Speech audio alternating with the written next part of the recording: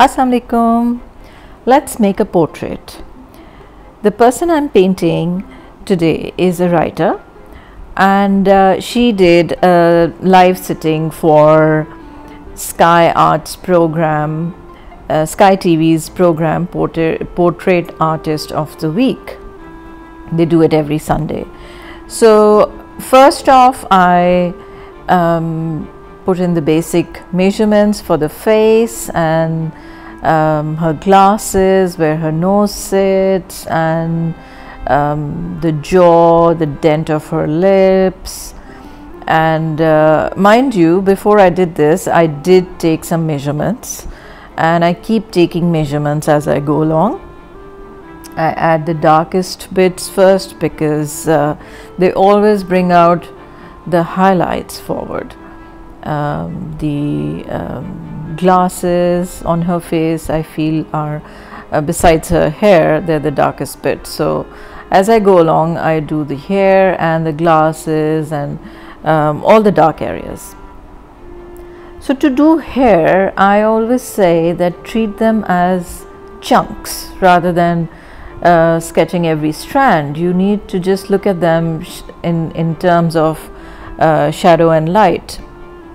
Do a bit of the forehead, put in some of the eye socket area, and a bit of the nose, a bit of the glasses, the dark rims, and the face is already taking shape.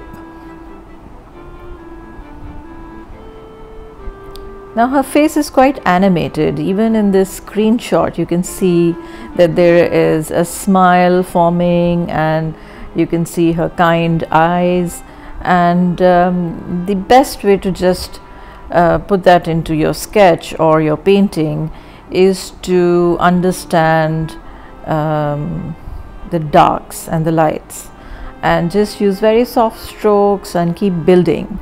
When you're building, then what happens is that you are gradually layering, and if there are bits and pieces that you don't like, you can always erase them. Like for instance, over here I am erasing areas where I feel that there's more light, and then I'm going to take some watercolor brushes and just go over the sketch with a bit of watercolor. So you know, just darkening the darkest darks and erasing the lightest light. So over here I've erased the eyes, and because I'm going to paint them with watercolor, and I'm adding a bit of ochre color, brownish color where the shadows are, and then just adding a bit of water to the same color. I've spread it across her face, leaving the highlights as white. I want the paper to show through, and add in the hair. As you add the hair in, you can already see resemblance. Let's do the eyebrows and the eye socket, and before you know it, a person would appear on this page.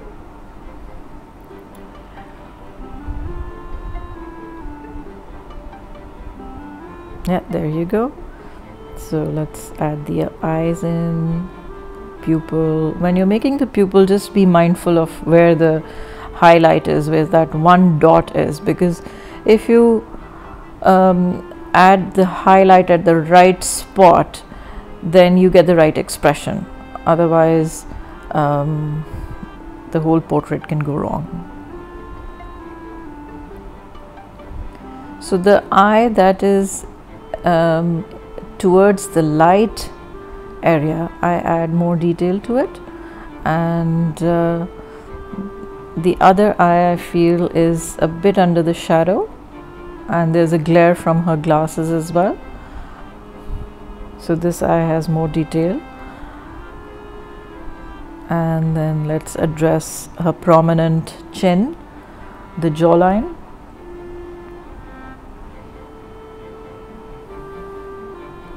I don't want to add too many strokes to the face because there's a certain delicacy to her face and I want to retain it. If I add in more strokes, then the strokes will age her.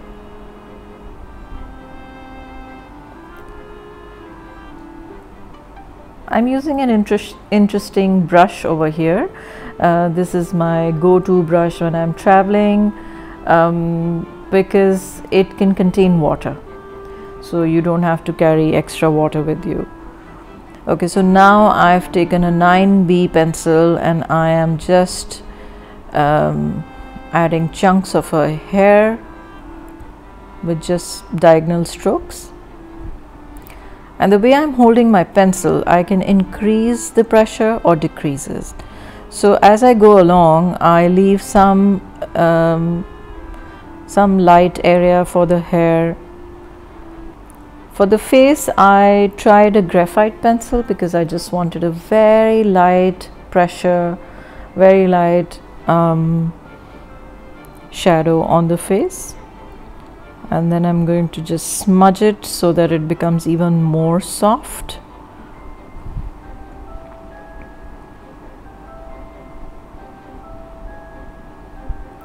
Always keep the background in mind, so just a little bit of that dark area behind her shoulder really brought out her shoulder. So once I've smudged areas around her chin and her nose, I'm going to take an eraser and erase the highlights. Her lips are very slim, so I again don't want to add in too much detail around her lip area and leave it as an indentation.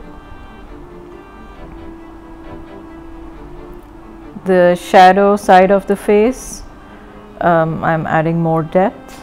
She has a very prominent jawline. Okay, again chunks of her hair.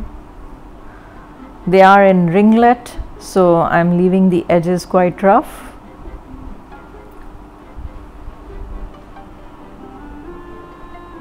A bit of red color in her hairband.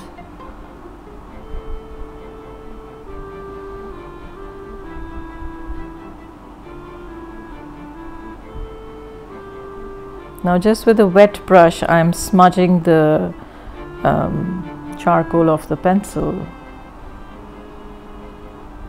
Highlight on the nose, a bit of more detail around the nostril area.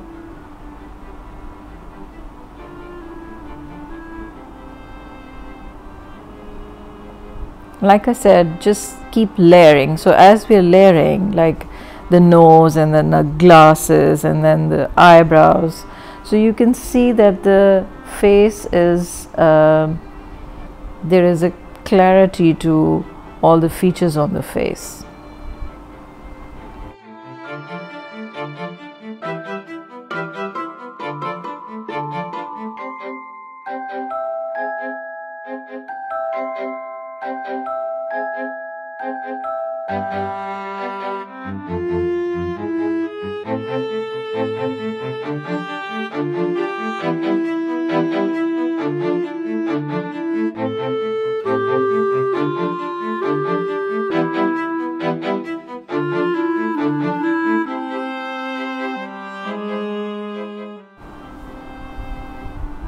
So eyes in a portrait are very important. They communicate so much more about the person than just eyes. Like you can literally look into somebody's soul through those eyes, through those pupils.